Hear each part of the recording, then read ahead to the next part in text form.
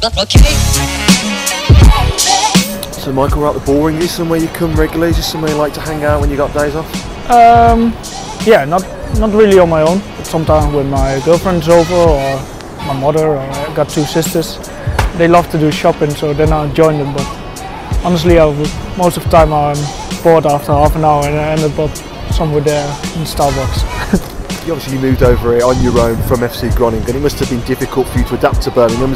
Places like this want to get you out of the house, you enjoy the city? Yeah, that was important for me. That's why I started living in the city centre as well. A few of the lads live around Solihull and they got family, children, and no, I definitely wanted to live in the city centre, so I could be able to go out for a coffee or to do some shopping here. And, no, I like it there. And finally, you've got a ball behind you. The ball is iconic to Birmingham. Yeah. You know, they're ruthless. They get around. They're aggressive. Something a little bit like you. Did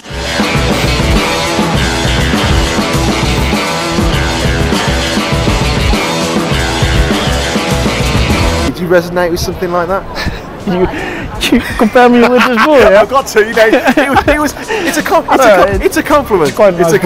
You see what I'm trying to say? Your style is kind of, you're active. Is that something that you really kind of try and get across the fans? The fans love it. No, I think maybe it's like the club. The fans, they like the passion, and people who play with passion for the club. So maybe that's similar.